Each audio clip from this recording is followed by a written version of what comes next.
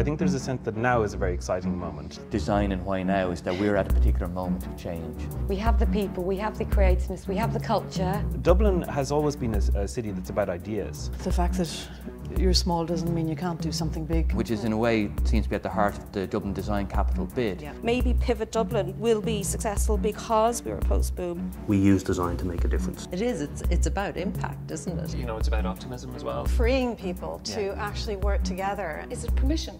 But more about creating the structures that enable it. I'm really interested to see what PIVOT Dublin will do. Collaboration and to communicate.